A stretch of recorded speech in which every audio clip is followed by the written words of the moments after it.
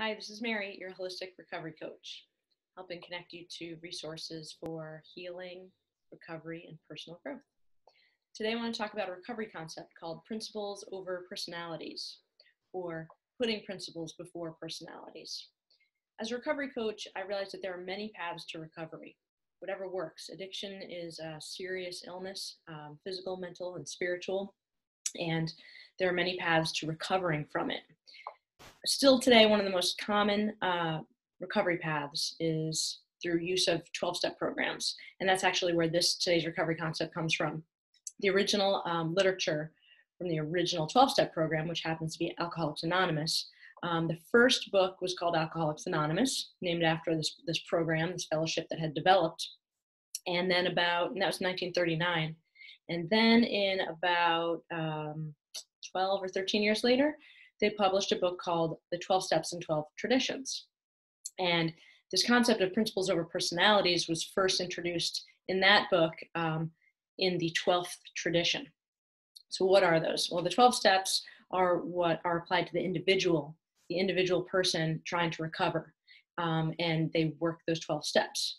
The 12 traditions are more focused on the group as a whole. So the AA group, the 12-step groups as a whole, as an organization, and is based on the original members' experiences in the early years and certain traditions that they realized, ways they've been operating that were working.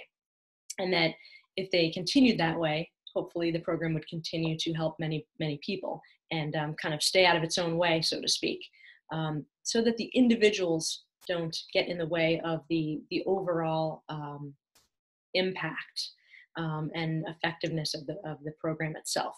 So that being said, principles over personalities. So that comes from the 12th tradition, which comes out of this. Here's one old version of the 12 Steps and 12 Traditions book. So I'll just read that right out of that. Is Tradition 12. Anonymity is the spiritual foundation of all our traditions, ever reminding us to place principles before personalities. So in that chapter, they explain where that came from. Again, so the principles are more applied to the group as a whole, but I wanted to talk about this as a recovery concept because I think it really applies. This is one that can really apply to the individual as well, which is why we hear it in the recovery communities, in the recovery world. You'll hear people say principles over personalities, principles before personalities. And I want to talk a little bit about why and what that means. It's one of those things, if you're new to recovery, you might not understand what people are talking about when they say that. So first, just a little bit of quick history about how they explain in the literature where this tradition came out of. They're talking about anonymity, right? So they're talking about principles before personalities as an example of, or anonymity as an example of that. So the thing about the anonymity is people think that anonymity in these 12-step programs is about not using your last name or people not really knowing who you are. That's not exactly true. In the very early days, anonymity, they admit, was mostly fear-based. There was such a strong stigma against alcoholics. Drunks were considered hopeless. It was considered a hopeless malady that even the doctors really didn't know how to treat back then, not effectively. So when AA came around, at first it was really more like a secret society. And for the protection of the individuals, it was sort of anonymous. They didn't introduce themselves publicly or even among each other often with personal details as to their identity. So in the beginning, it really was sort of about confidentiality, and that's where the name of the group and then the book as a result came from. But then over time, as word spread, because so many people who had been hopeless found out that there was hope through some type of recovery program, they wanted to know about it.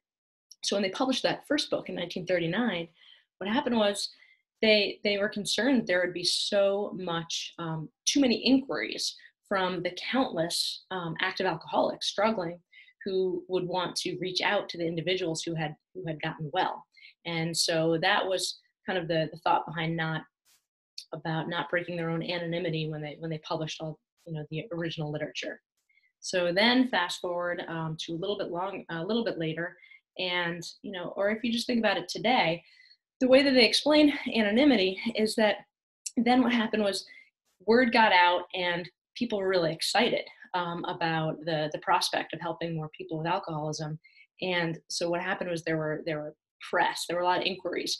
Even Rockefeller himself had thrown some infamous dinner where and invited members of Alcoholics Anonymous that he knew and wanted to learn about it, and then someone ended up writing about that. And more people heard about it, and I think the membership, they said, grew, doubled that year after that came out. So then more and more people were interested in learning about it, and journalists and the press and media, and that's where they said, okay, now what we need to do is clarify that our experience dictates that we probably should, as a principle, just maintain humility on the level of press, maintain anonymity, from the principle of humility, to keep kind of the individual egos out of it. And really today still, it's about, you'll never hear someone, hopefully, you should never hear someone go on television or get interviewed and basically identify themselves as a representative of a 12-step program, saying, I speak for such and such program, right? Like right now I'm doing this video and I'm just talking about a recovery concept. I'm giving you some of the history behind it, but I am not a spokesperson for any particular program or any particular organization. And that's kind of the difference. So, I was just thinking about, imagine some years back, if you're familiar with Charlie Sheen, the actor, he's a celebrity, right? And he had some very public struggles with addiction and other issues, and they were very public. And had he been some kind of a spokesperson for a 12-step program, there'd be many people who might look at him and his behavior back then when he was struggling, and I have no idea what he's doing today, but I'm just speaking on several years back now, where it's very much in the media about his struggles. And what if he had been a spokesperson for a 12-step program? How many people would look at that and say, wow, that program doesn't work, right? That guy's kind of crazy. I'm not going to go where he goes.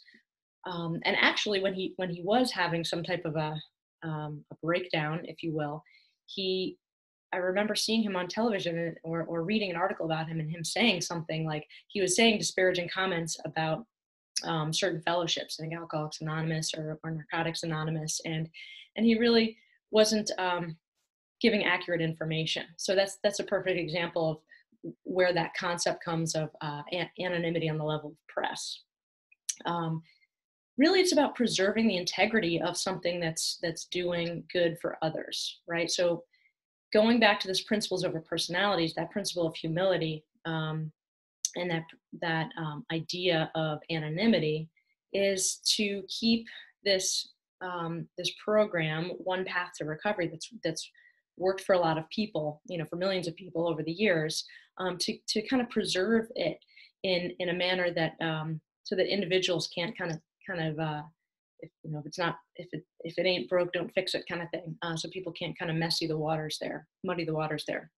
And so, the practical application today. So today there's certainly still stigma with alcoholism, right? But there's a lot less than there was, at least in the 1940s. And there's a lot more information out there. It's not a secret society anymore. People know it exists. It's portrayed in pop culture, in movies and television shows, and most people know someone who's sober, who's in some type of recovery program. So the stigma thing is not as much of an issue with the anonymity. Now it's just more about that, the principles over personalities that I want to talk about today really can apply to the individual.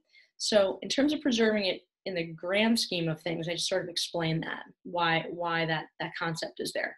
With the individuals, I think what's important to point out is that this is a disease, okay? Addiction is a disease that quite often in its active component is about isolation. It's a very isolating type of illness, the mental component of it, the emotional, spiritual component of it.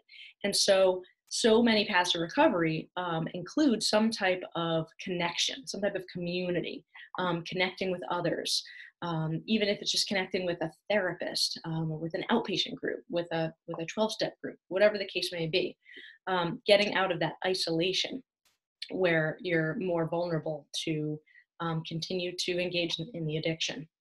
So with that in mind, principles over personalities, when it comes to AA as a whole, to different 12 steps as a whole, 12-step groups as a whole, principles over personalities was about putting the common good of the program, of the organization, before personal desire.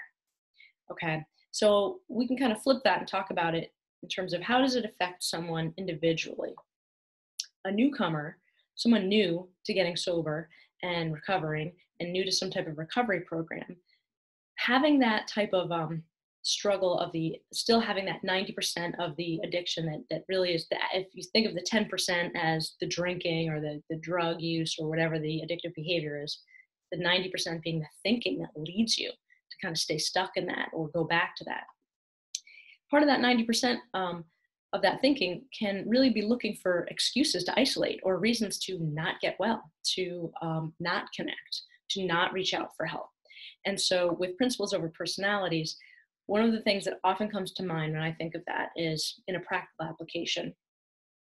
Say someone is relatively new in a recovery program and they're attending some type of support group or recovery meetings, and maybe they don't like something that goes on. Maybe they don't like something that someone says. Maybe there's some gossip. There's something that makes them feel like these individuals, certain individuals, aren't doing the right thing. Now, if we look at the principles, right, the principles of these 12-step programs have never changed, right? And principles can be something like what we talked about before: humility, honesty, doing the next right thing. If we put principles before personalities, if we make decisions based on a principle over personality, then you're not going to miss the magic. There's some magic that happens in recovery, in these recovery communities, and it's hard to describe. It's kind of more of an experience than it is something that you can just explain in words. But those who have experienced some type of a spiritual experience through that process of surrendering from their active addiction, to surrendering and asking for help, and then connecting in whatever way, being guided by higher principles in this process of getting well. There's some magic in that. There's some real healing that occurs. And if we focus on excuses and reasons and individual personalities and character defects and things like that that play out with individuals, that can make a newcomer, someone new to recovery, say, I'm out of here. That person just hurt my feelings, or that person disappointed me. Maybe this isn't for me. And so that's what I really think about when I think about principles over personalities, putting principles before personalities in a practical fashion with individuals, less so with the traditions. I remember a time learning about that in my own process. And it's very easy to say, oh gosh, maybe I don't feel safe here, or I don't want to be around this particular group because I don't know who's talking about what, or who knows what, or who's engaging in things that aren't really of integrity or a higher principle. But I remember having a friend that said to me, Mare, people in 12-step programs are like people anywhere else, right? They're fallible. People will sometimes disappoint you. They'll sometimes let you down. We're all human, regardless of what program you're in or not in. But the principles of these recovery programs, the higher principles, will never fail you. So that really stuck with me. And that's what, if you take one thing away from my rambling today, please take that away. That, we're dealing with an illness that really, again, is so focused on isolating, that has the most power against us to harm us when we are alone and isolated and not seeking help and not connecting with others. So, the personalities are like, if you get caught up in the personalities, if you get caught up in the individuals and looking at individuals' faults, then you miss that bigger picture of the principles that everyone's we only have control over, we're striving towards, but that have never really failed anyone, right? And I think that's the summary of what I want to talk about today. And again, and just bring up that, going back to that 12th tradition where it talks about the connection with anonymity today. If you've never seen the documentary, there's a documentary called The Anonymous People, and it was put together. I think the person who produced it came out of Connecticut and in the Northeast here. And basically, it's really about that shift where defining anonymity changed over time, and how now it's, stigma is something that can keep people from getting help. And so putting principles here first, in terms of the anonymous people, if I recall the message correctly there, it's really about, how can we help people? And if there are paths to recovery that are so helpful, let's not keep them a secret. And it even says that in here. It really says that only in the very beginning were they fear-based when they kind of used the term anonymous. And over the years, they changed it to be more about a principle, not about fears of individuals. So that's enough out of me today on this topic.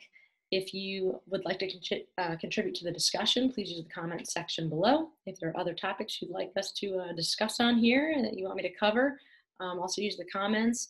I appreciate it. If you got anything out of this video, if you can like it, if you haven't subscribed, please subscribe, share the video, and I look forward to being back here with other recovery concepts, and also sharing other holistic resources that can support you on whatever your path to recovery is. Thanks. See you next time.